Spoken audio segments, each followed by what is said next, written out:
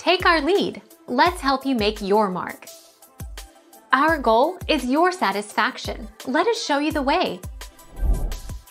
Herbivores, omnivores, and carnivores all are examples of heterotroph because they eat other organisms to get proteins and energy.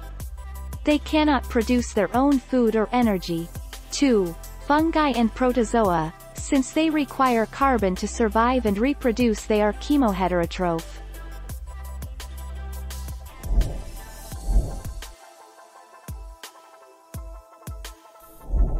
Take our lead. Let's help you make your mark.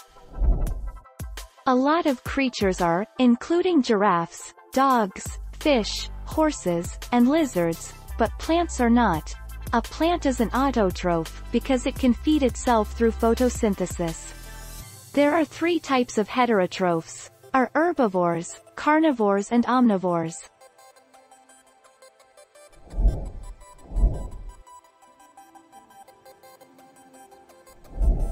Make your mark. Take our lead. Heterotrophs are known as consumers because they consume producers or other consumers. Dogs, birds, fish, and humans are all examples of heterotrophs.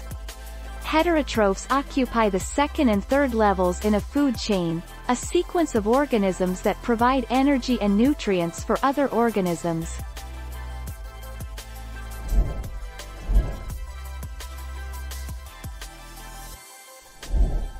Take our lead. There are 2 subcategories of heterotrophs: photoheterotrophs and chemoheterotrophs. Photoheterotrophs are organisms that get their energy from light, but must still consume carbon from other organisms, as they cannot utilize carbon dioxide from the air.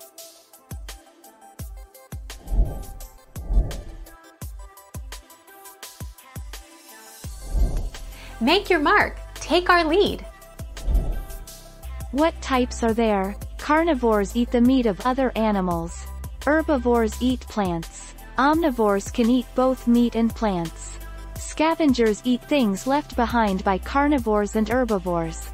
Decomposers break down dead plant or animal matter into soil. Detritivores eat soil and other very small bits of organic matter. Thank you for watching. Please subscribe and hit the bell notification.